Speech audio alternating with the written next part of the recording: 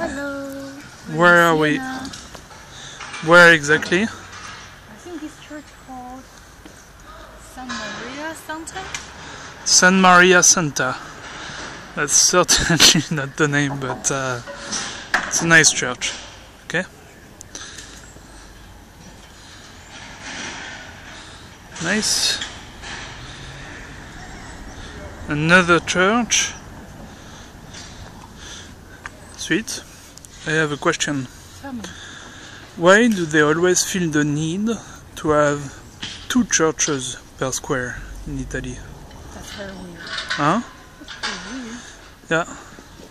Can you think of a rational reason? It's just like when people need a lot of clothes as well. Because like today I want to wear in green, tomorrow I want to wear in white, so they will feel. So like, you're saying different church for different days. you're seeing that's sort of a fashion thing. That on Sunday you're like, that church is so last week. Let's go to this new one.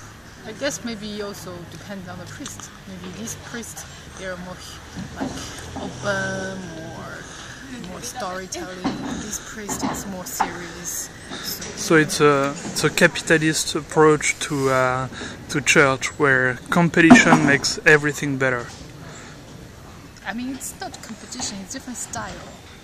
You know, just people have the way to choose which church to go. Not only the priest, but also the decoration. Maybe in order to be a church member, you need to pay a fee. I'm not sure. So it's competition.